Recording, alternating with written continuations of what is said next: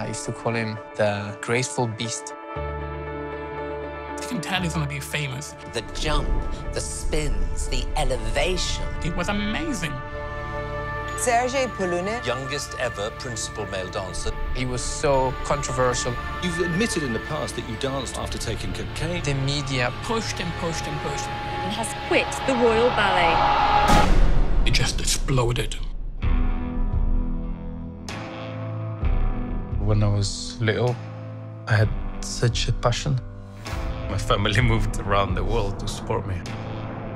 If the heavens ever did. That's when, I guess, fun was over.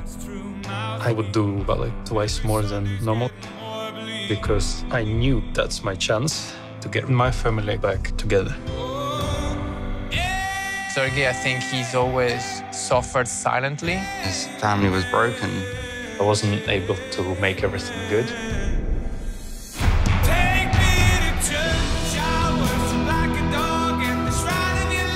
He was thinking, what's the reason for me dancing?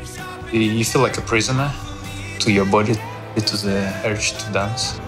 I just want a normal life now.